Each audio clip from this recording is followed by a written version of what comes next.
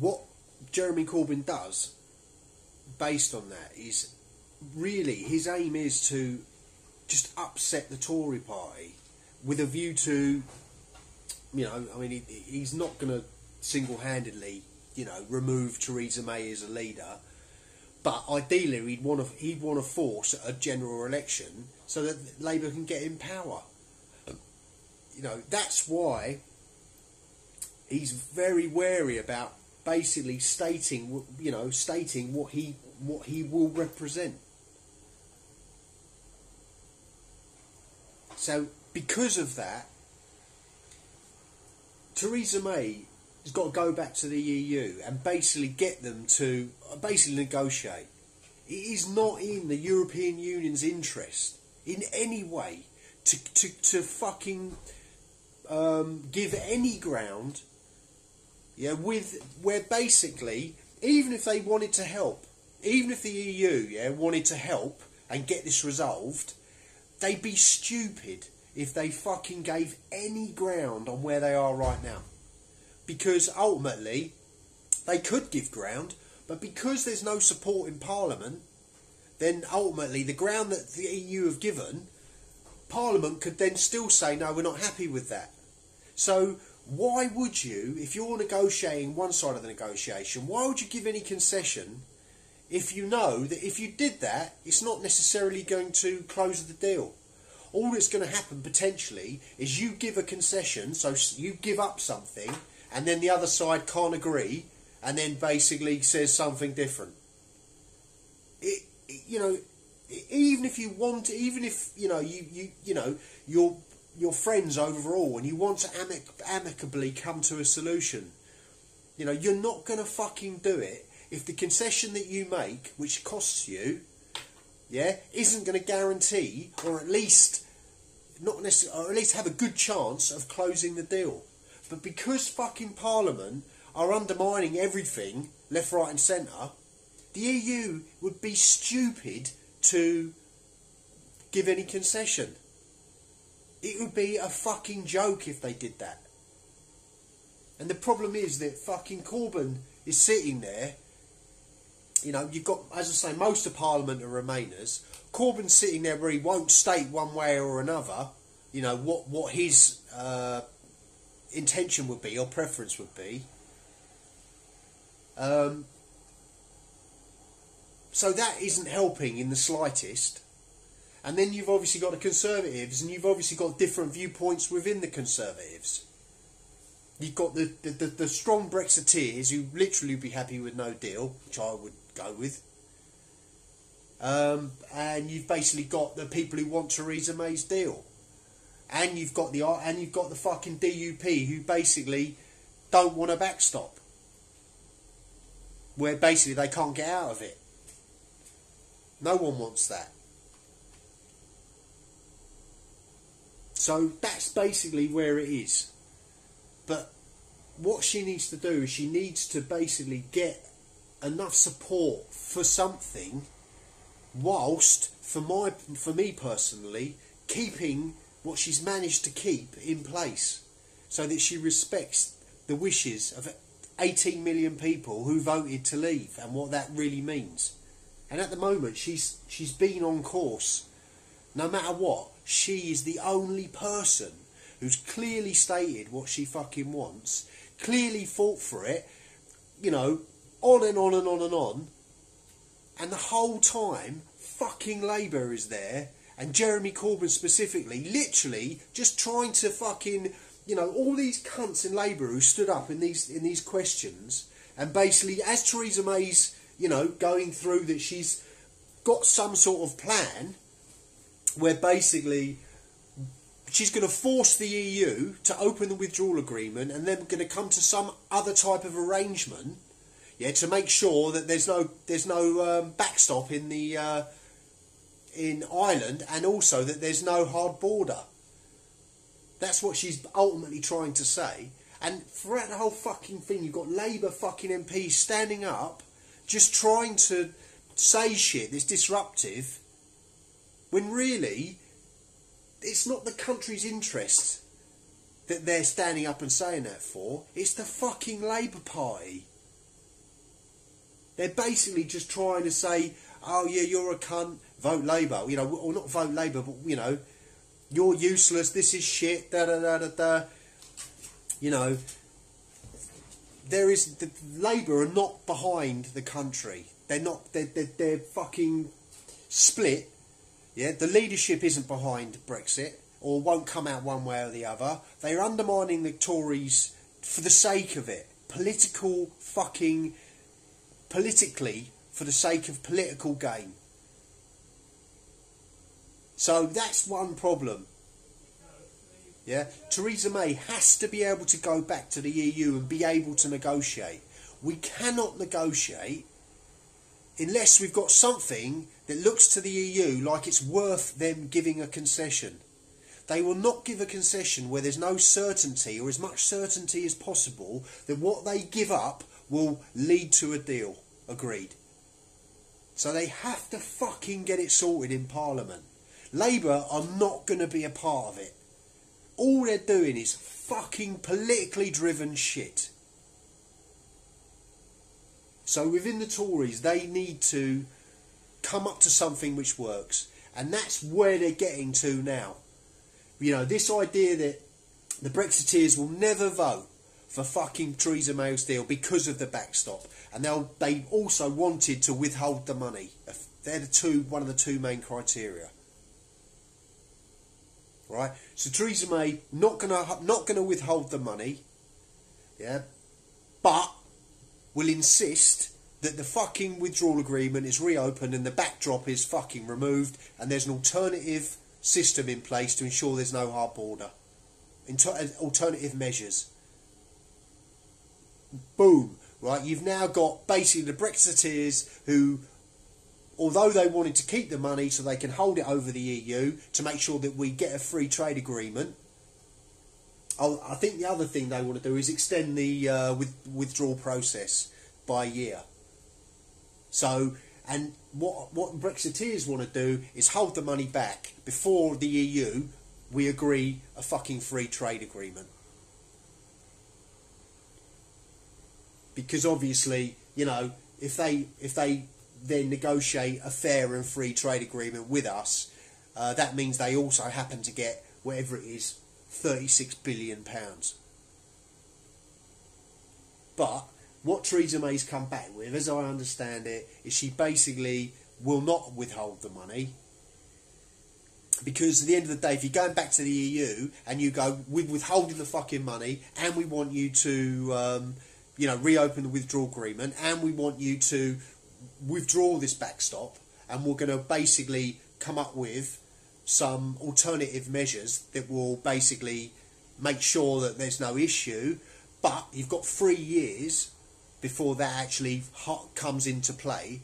Now, if the EU is saying, with all best intentions, we're never going to use the backstop, you know, when it comes to negotiating how we're going to do this, we've got no intention of using the backstop. So the fact that it's got no end date is irrelevant, because we're going to go with our best intents and purposes to make sure that we can resolve the issue so we never hit the backstop. Now, if they're talking, you know, truthfully, and that's their intention, then 3 years to sort the problem out when they never intended after 2 years to hit the backstop. For them to remove the backstop, you know, with an extension to the withdrawal process, which is 3 years, then they've got 3 fucking years to resolve it with the UK. So the fact that then there isn't actually a backstop at the end of 3 years, they shouldn't be. If they're basically, I mean, obviously they are negotiating through their fucking teeth, but at the same time their hands are almost tied, because our Parliament is so politically driven on one side and obviously fragmented on the other. So they'd be silly to give anything away. And obviously we've started it from the wrong starting point in the very beginning, but we are where we are. So basically, with an extra year on the withdrawal, on the withdrawal process, when the EU have said, again, not in law, but they said, you know, in wording, we will do our very best. None of us want a hard backstop. We will all of us will work our hardest to make sure that we never get to the backstop because we'll have already resolved the issues before then. That's what they've already said in letters, but it's not legal. That's with a period of 2 years. So if we go back and offer them 3 years to do it, but there is no backstop, and if they accept that, Parliament will approve it, job done. Yeah, that is a fucking reasonable and a very, very good way to go forward. It respects the you know, what the majority of the UK voted for properly. No fucking customs union. You know, no bowing down to the, as far as I'm aware, the laws of the EU Parliament. You know, we retain control of our fisheries. We retain control of our agriculture. You know, subsidies, all that sort of shit. No freedom of movement. Points-based system. Or we allow immigration seasonally as and when our producers need it. And. So, overall, this is you know, exactly what we should do, but these fucking cunts, because it's Labour, well, it's not, I think it's actually got a Conservative behind it as well, but basically what they're trying to do is through the fucking, you know, the admin process, the actual bureaucracy of Parliament, they're going to try and find a way to remove control away from Theresa May. Away from, Theresa May, effectively. And that's all, you know, about delaying things, and then, you know, I believe, I don't know how it works, maybe they get a say on what happens next, or they can, you know, insist on a second referendum, or whatever it is. But ultimately, it's designed to withdraw the power from the main party via a sort of administrational fucking, you know, morally wrong, but rule-based correct, but never done before.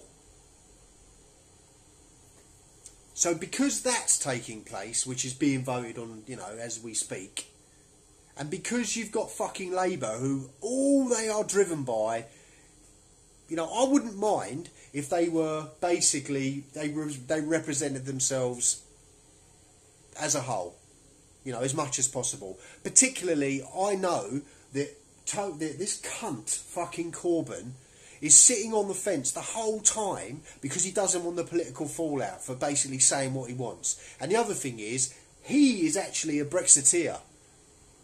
You know, in his heart, he would like to leave Europe. But, you know, although there's a big part of the people who vote Labour who do want a Brexit, there's also, I think, the majority who, well, I'm not actually sure what the split is, but there's a huge part of Labour that want to remain.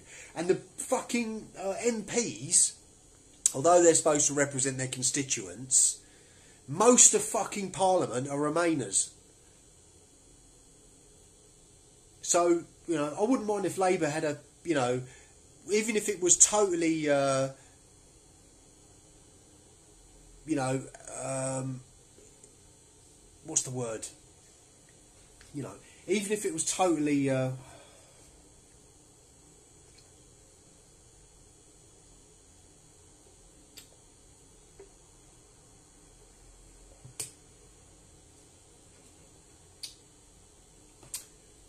even if it totally disrupted, you know, the process, because the viewpoint was totally different, you know, I would respect that because it's basically driven by a desire of the broader party. But it's not. It's fucking Jeremy Corbyn being, you know, politically motivated, and the rest of those fucking cunts, I mean, you know, most of them standing up, really, just trying to disrupt shit. I mean, at the end of the day, what we don't, I mean, you know, I'm happy with a no deal, but I know that it will cost us. So I'm happy with it, but I would prefer a deal. But I'll take no deal and go through the consequences, and I think ultimately that will probably be stronger in the long run. But people just don't have the stomach for that. So what they want is a deal where basically it respects what people want from Brexit, you know, what they meant by when they voted leave. And also we don't have the short-term, you know, procedural issues that are going to cost us a bit of money and cause some upset. Although, if you look at the trade agreements, we've got like fucking, I don't know, 43 trade agreements around the world. Yeah, which if we go to WTO rules, we need to basically then establish all those agreements. You know, when we're not part of the EU, we're not part of the customs union. But out of those 43, I'm throwing, these are vaguely right. Out of 43, you know, agreements with different countries, we do like 95% of our trade with 5 of them. 5 of the 43. And as I understand it, we've already got agreement for 4. The 4 of the main 5, and the 5th of the main 5 literally is, you know, we're talking like a fucking couple of weeks type stuff, a month. It's there. Yeah, so we've sorted 95% of it out. You know, in terms of what would happen on the 29th of March, what would happen on the 30th. So at the end of the day, you know, if we do go no deal, I don't think it will be as bad as people will expect. No one has any right to say they know what will happen. There is obviously some accuracy to say it will cost some people in terms of effort. There will be money to be paid. There's going to be a little bit more organisation. There'll be a period of disruption.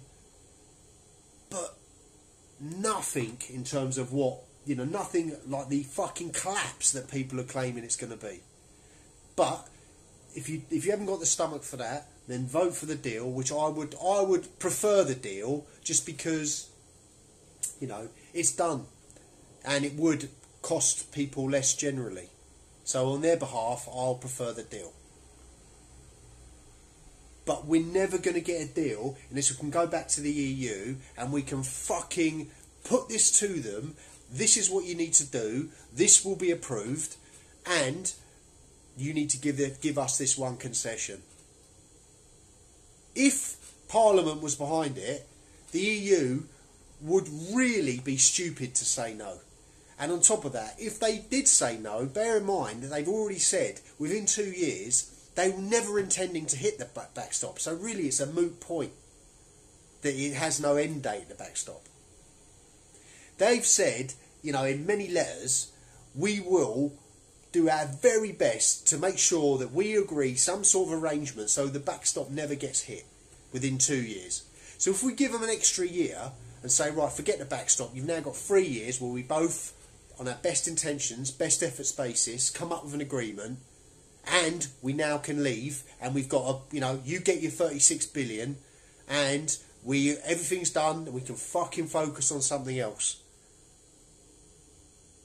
They can't really say no. They can't really say no. And if they do say no, what it will do is it will cement people in this country looking at the EU saying that is unreasonable. And all it will do is basically cement people's desire to fucking be out the EU beyond what they've already done in terms of the way they negotiated. But although you might not like it, the way they've behaved, you can't judge them for it because they've done the right thing and we've done the wrong thing from the start in terms of the tack that we took. But Labour undermining everything the government's trying to do just for the sake of it, because really what Jeremy Corbyn wants is just to fucking get a general election because he thinks he might win. As soon as he comes out one way and says, I'm voting for this, you know, we want a second referendum, or we want to cancel Brexit, he's going to lose half his fucking support one way or the other, whichever he says. Theresa May's been consistent about what she is doing, what she supports, and what she's fighting for.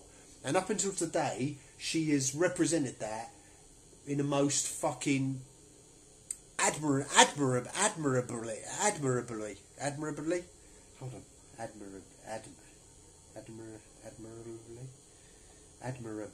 admirably, you know, admirable way that you could possibly imagine. And as it's gone on, I've thought more and more of her, and I've been secretly sitting here going, don't give up, keep going, don't give up, because she's doing it perfectly. She's doing exactly what she should do.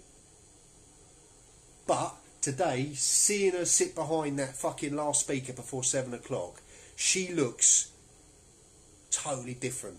And what I'm hoping is that she is just, you know, what I'm hoping is we'll see what the votes are now on these fucking amendments, because one of them is there's no deal. If you vote no deal off the table, the EU has no reason to concede this backstop. And I guarantee that Labour's going to be voting no deal off the table, mostly because they think it's going to fuck, you know, the way we're handling Brexit up, and that they'll get a fucking shot at a general election.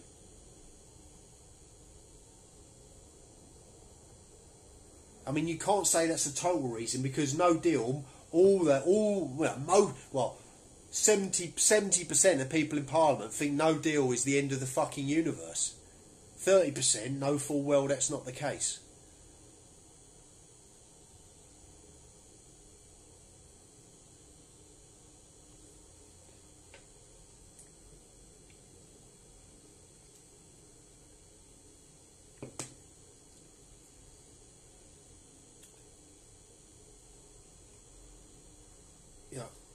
I've traded markets for about 25 years. And I've seen, in the stuff that I've traded, the countries that I've focused on, shit go down. Yeah, that you would think, devaluation of currency, not central banks, but massive banks just going bust overnight. You know, some of the biggest companies in that whole country bouncing checks. You know, and what that actually means. And what's fucking taking place afterwards. And I can tell you, and I've literally seen there and been there and done it, it is fucking catastrophic for that much time. And then quickly things fucking recover. And this is not that. This isn't the fucking, you know, this isn't the Bank of England defaulting on some fucking gilt-edged security. You know, this is nothing like that. This is nothing. All this is going to cause some procedural problems, logistics, renegotiations. That's it. And some companies will get hit heavier. But overall, and it will be, a difficult time to a degree. You know, so what? The problem at Dover, we'll have to put a fucking lorry park to the side of the M20. Whatever it is, you know, everyone will be working, because the EU loses as much as we do. Everyone will be working to get shit sorted quickly. Temporary arrangements quickly onto permanent arrangements. I promise, I would, if I had money and there was a bet that I could make, I would bet everything I've got.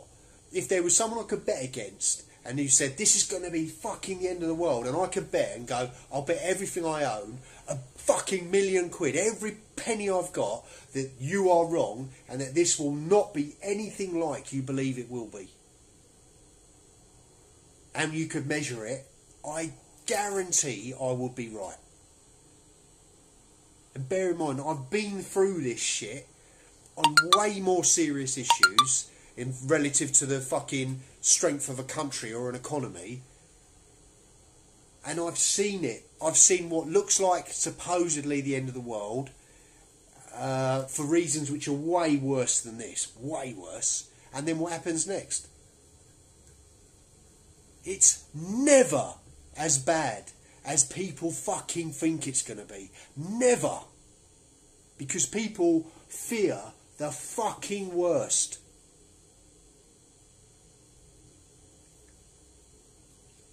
So, Theresa May sitting behind this guy really, in my impression of, of reading a person, she looks fucking tired.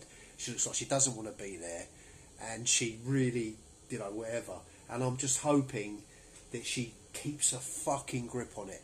And if she does keep a grip on it, and she comes back tomorrow or the next day, and she's basically, bear in mind she's only sitting there, but it's when you're sitting there and you're not performing or you're not fucking having to put your point across that you can give away, basically through your body language and how you look and how you behave, how you respond to shit, you can give away, an impression of what your status is.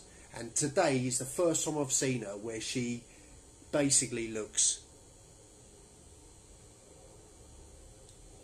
really under the cosh. And I hope that fucking, she gets some sleep tonight, see what these votes are. Because obviously these votes are fucking critical. Obviously, the time I've been talking, I'll refresh this and we'll have all the answers. But if they voted to take no deal off the table, we haven't got a fucking... Theresa May's got no chance of getting a concession from the EU. So we as a country have to win all these stupid fucking amendments that these fucking idiots are putting in, either to for political gain to undermine the government, or because they want to undermine Brexit. So ultimately they'll put the amendment in because the next 2 steps down the road is cancel it or second referendum, yes or no. Or vote on the deal, no, we don't like the deal, no, we don't want to leave. And that is not what the fucking country voted for.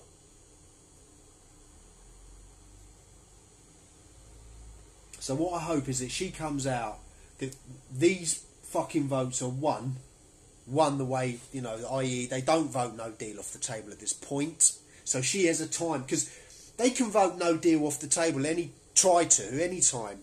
But if they vote no deal off the table today, just before she gets the fucking support where the Brexiteers support the government, the DUP supports the government because they're going to basically just take the fucking backstop out, alternate arrangements, give them an extra year to sort it, go back to the EU, negotiate.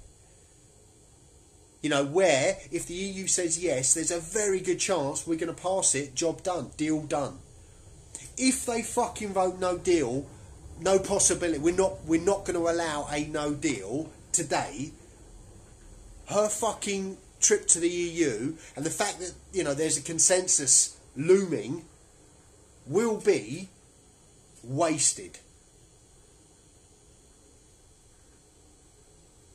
And that's what that's partly, and so I'm hoping she wins this vote, or they win this vote, and then she can push this consensus and then go to the EU and just put it there, as I've explained, and then they'd be stupid to say no. Really. And if they did, it would just really cement people's fucking distaste of the EU in a way which isn't necessarily valid, but it would be at this point if they turn that down and basically that's the deal done and everything's sorted, and all they need to do is stick to their word to put best efforts in to get the fucking Northern Ireland, Southern Ireland situation sorted within 3 years. If they won't accept that as a reasonable time to sort it, then that's not reasonable, and that basically, I would say, deserves some level of fucking, distaste. But she can't go and do that to them because the EU cannot give any concession, while it would be like giving away something for nothing. Because the whole time Parliament can't agree, why would you weaken your negotiating position when you know that it's not going to go? The chances are it's not going to get anywhere. So you're giving it up for nothing. and if they vote no deal off the table now, then basically the EU knows all it has to do is sit there and stay there and say nothing, and basically via the political fucking wranglings and stupid shit going on, that ultimately Brexit will get fucking cancelled. Now the spanner in the works to that is, if they do have a fucking second referendum, yeah, and there'll be questions on there, that there has to be a couple of questions. One is, do you support a deal? Yeah, and they'd have to do it quickly. They won't have time to do it before the 29th of March, so they'd have to extend Article 50. They'll have to have a second referendum, and it will say, do you support the deal, yes or no? And if it's no, because obviously if the country comes forward and say, yes, we support the deal, whatever framework it is, and it will be probably this consensus that Theresa May's forming now, if it's yes, Labour, and the country comes back and votes yes on the deal, then the Labour MPs are fucking duty bound to put it through. But if the country comes back and goes, no, we don't like that deal, then the next question on that referendum will be, do you want to leave? And then basically the country will vote, yes, we want to leave, or no, we don't. And the spanner in the works is, if they put that fucking referendum through again, that the country votes, yes, again, we do want to leave. And then what it does is it just makes them all look like fucking idiots. Because that's what we voted for in the first place.